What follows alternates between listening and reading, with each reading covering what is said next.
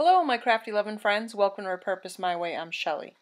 Today we're going to work on this basket kind of bowl plate. I don't even really know what to call it. I guess I'm going to call it a basket because it is a basket weave and it does have like an indentation like it's a basket. I'm going to finish this off. This has been in my stash for a while. I started painting it. I think it was the Waverly paint, plaster color. And now I'm taking antique wax and going over it to darken it to make it match the paper that I had just showed you. So I'm just going to paint it on and then just wipe it back and get some variations in the color, antique it, make it look old. And there we go. There it is. Came out really nice. I really like the look of this. So this is scrapbook paper that I got out of a big packet of paper. I'm not sure where I got it either. I've had it for a really long time. But anyway, I flipped the basket over and just kind of rubbed the edges to find the right size I wanted, and I cut out the circle and I just glued that down inside. Now I'm just going to glue this popsicle stick. I think I got a pack of them from Dollar Tree a long time ago. So I'm gluing that down so I have a nice straight edge to put these little Christmas ornaments.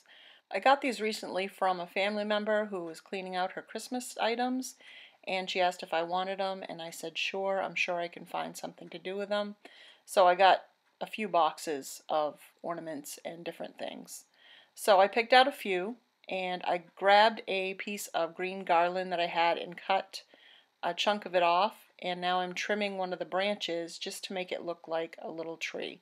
So I'm just going up toward the top and making it smaller as you would a little Christmas tree. So I took some of the plaster paint and I went over the tree and gave it a little bit of a white brush over the top to make it look kind of like it snowed. And now I'm going to take these little wooden ornaments and I'm going to stick them onto my popsicle stick. Now you're not going to be able to see this popsicle stick when it's all done. I just wanted a flat surface for them to sit on, so I did it this way. And so now I'm just going to fluff up my little tree and I'm going to put that in there. I'm just going to hot glue that on. There we go.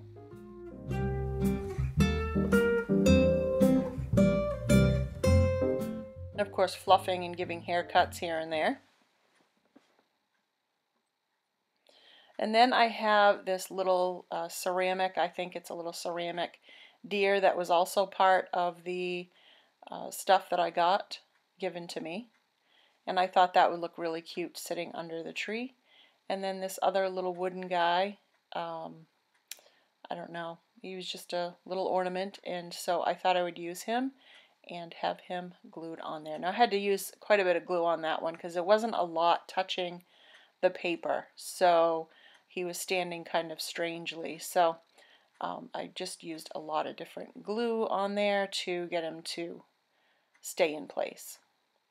So I'm taking that piece of garland that I had cut the little tree that I made off, and I'm just rearranging it and cutting it because I'm going to make kind of a little swag of these branches to put across the bottom so that I can decorate them. So I just cut off the pieces and put them together, and then I'm just going to wire them with some floral wire. I mean, you could use whatever, but I had floral wire and it's green so you can't see it. And I just wrap it around so it's nice and tight. So once I got it the way I liked it, I am taking some hot glue and I'm just going to glue it down to the bottom. That's going to cover up my ornaments a little bit and the popsicle stick they're sitting on. And then I'm going to take some plaster paint and just kind of do a little brush over the top of it. It kind of dulls back that green just a little bit, makes it look like it snowed, just gives it a little bit of a more festive look. I could use like some spray and some glitter, but I just don't want glitter everywhere. I did buy a couple of glitter trees from Dollar Tree, and that's all I found is glitter everywhere ever since I bought that. So I'm going to take some jute rope and go around the edges of the inside of the basket where the paper is, just to make it look a little more finished, and I'm glad I did because I think it looks so good. Here is the Heirloom Christmas, it is called, and it's a big packet of paper and these tags, and I want to cut out this Merry Christmas tag. I thought the little ornaments looked kind of like little kids, and I thought this little tag looked very much like a little kid had written it, so I thought it would go really nicely on my basket. I want to make a bow for over my greenery on the bottom of my basket, so I'm just crossing these over and making sure I have a little bit of a tail on each side, and then I'm just going to scrunch it up in the middle and take some of my jute rope that I had left over, and I'm going to tie the middle of it. This is a really easy bow to make, very simple, and it looks so good. And I love this wired ribbon because it makes it so easy to fluff it up and it just stays where you want it to stay. Now I was going to cut the tails off this jute rope, but I decided I was going to keep it and unravel the edges. If you unravel them, there's typically 3 layers there of the jute twine that's kind of braided together. And I'm going to leave them hanging down, and then I'm going to trim them in kind of an upwards motion so that I have different lengths. And I got these little glitter balls from Dollar Tree, I believe, and I'm just going to take each one and glue a different color. I think it's gold and red. So I'm going to kind of just glue them on so that they're different lengths and heights, and just make it look kind of cool hanging down, kind of like bells. I thought this would look really neat and add something to the bottom of the basket.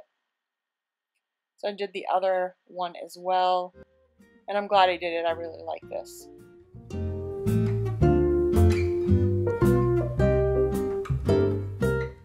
I don't think I got video of it, but I did take a popsicle stick and put it on the back of my Merry Christmas sign, and I stuck it onto the basket so it stood up just a little bit. And above that, I'm making just kind of a little stack of the different glittery balls that are there. So I just took a few of them and stuck them down, and just to bring some interest to the top of the basket as well. Then I have some of these tiny little pine cones, and I'm going to glue some of these down to the greenery on the bottom to, and again, give it a little interest and something else for your eye to see. I had taken a rusty bell and stuck that at the top of my little tree in the middle there as well, and just kind of bringing in some interest here and there.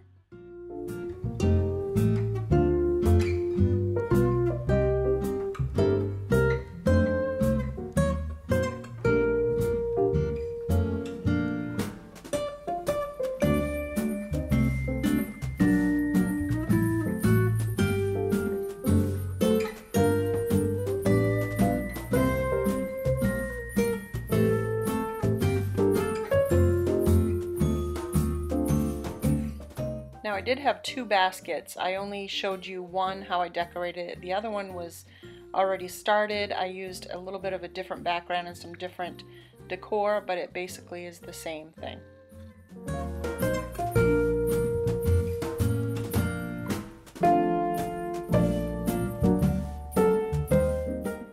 I had this little crate in my stash for a while. I don't even know where I got it.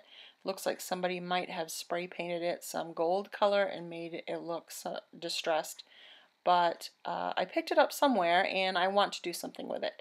So I am going to sand it down just a little bit. It has some rough spots on it. I'm going to take some Waverly Green paint in the color Moss and brush it on and give it a little bit of color. I really like the stained look, but I wanted to give it a little bit of a green color as well for the holidays. Unfortunately, I thought I was videoing when I put this paper on, but I was not. So I'm just going to explain what I did here. I took a calendar from Dollar Tree. This is the farmer's market one, and I went all the way down to December, and I got the season's greetings with the truck, and I ripped that out of the calendar, and I Mod Podged it onto the bottom of my box. And I also added some greenery on there to so that I could use it as a place to put some decorations. But I'm just showing you how cute some of these pictures are on here on the calendar. They've got some really cute pictures. So there's the greenery that I put on. I glued that on there. I cut a piece of jute rope the correct length that I wanted it because I have these fairy lights, and I really wish I had the warm white lights, but I don't have any. So I'm going to be using what I have left, which is these cool blue ones. So they're supposed to be white, or cool white color, I guess is what they are. And they're supposed to be a white color, but I always see blue when I see it. So, and I have a hard time putting it on some of my decorations because I really like the warm white color, the yellowish color. But anyway, I wrapped it around the jute rope all the way around, and now I'm going to glue the rope down to the corners to cover up the edges of this calendar piece or calendar paper. Now I have to say that the lights that I used are the wired lights. They're not the plastic coated. So make sure that you're using the wire. The plastic coated might melt. I have never tried, but I'm thinking that they might melt. So I'm just building up on my greenery at the bottom. I have some different little sprigs of green, and I wanted to put some different colors in there, so I added that. And then I have some pine cones that I got just from the ground. I had put them in the oven for a little bit to open them up, and now I'm going to use them in some of my decor.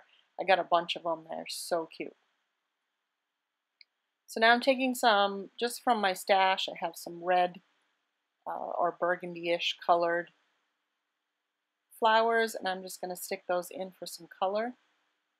And this was in my stash of stuff that I got from the family member with the old decorations. So I wanted to use that because I think it's really pretty. It's a nice pop of green and red, and I'm going to put in some more of this different colored greenery and just add it where I feel like it needs it.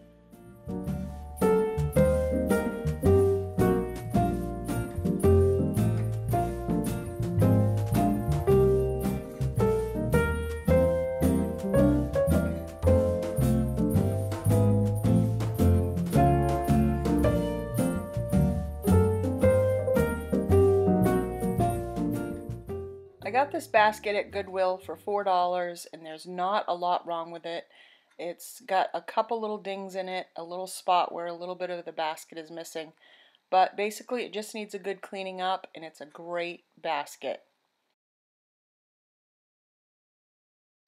I got this coffee pot at an estate sale, and I couldn't pass it up.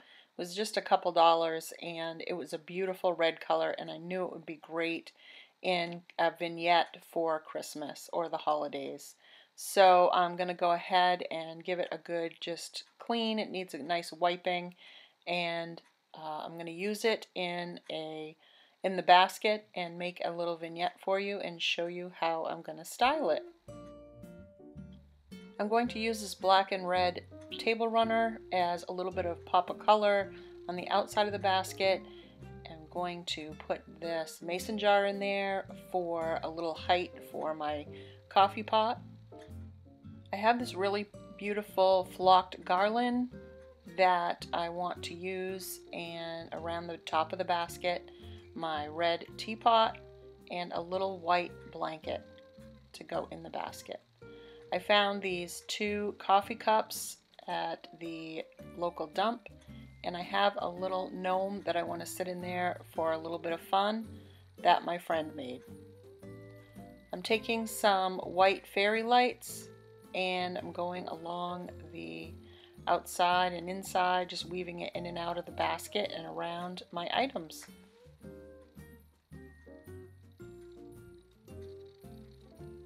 Taking a little bit of greenery and sticking it in the back for some height and a pop of color, and adding a few pine cones, and it's finished.